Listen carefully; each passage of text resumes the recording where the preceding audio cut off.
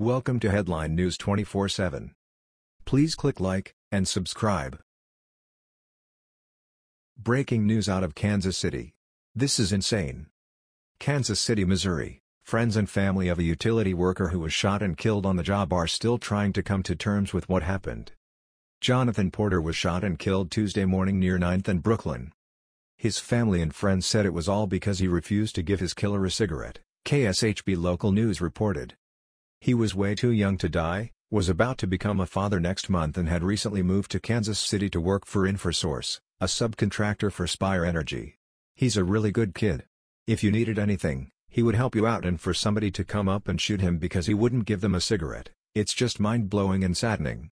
Jordan Schwartz, Porter's friend. Tuesday morning, a black male in a blue hoodie approached the men at the work site. He approached Porter and asked for a cigarette. Porter, who doesn't smoke, told the man he couldn't help him.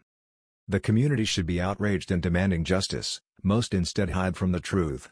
This young man was working, and these men and women who do this job have to work extremely hard to provide the civilians with electricity. I truly hope people have had enough of this and start demanding justice and the right to open carry. The passerby walked away and then turned around and shot him, police told Porter's mother, Lindy Porter. 23-year-old Jonathan Porter dies on the way to the hospital, all because a scumbag criminal was denied a cigarette. InfoSource said in a statement Wednesday it's offering grief counseling to all of its employees in the Kansas City area. InfoSource construction sites generally have either private security or a sheriff deputy on site, due to the areas these hard-working men and women have to perform their job. For whatever reason, there was no security on the site as of yet.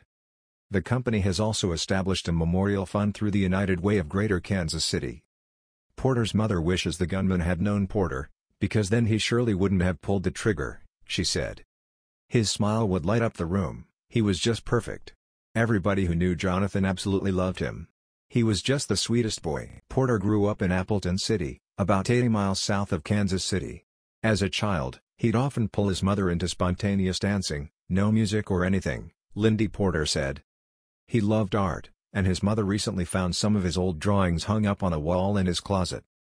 Course I laughed at it at the time, but now it's something I'm never going to paint over, Lindy Porter said.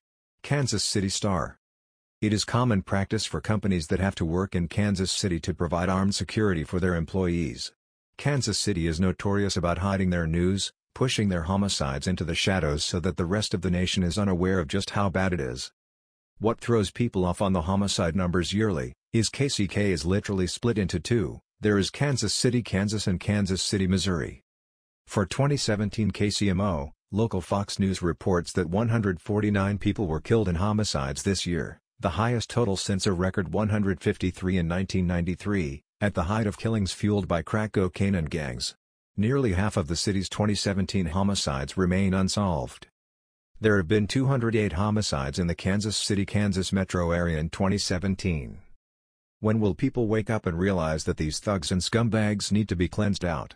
Law enforcement is a reactionary force, in other words, law enforcement is called in after a crime has been committed.